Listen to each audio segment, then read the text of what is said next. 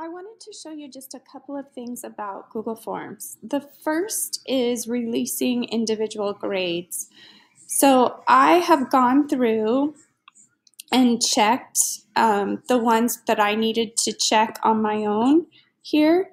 And now if I'm ready to release the grade to the student, when I press release score, I can choose to release it to all respondents, or I can just choose the one student that I am needing to release the score to. And once I do that, I just press send emails and release, and then that score will be sent to that individual because I've chosen to release scores later. So under quizzes, I guess I didn't.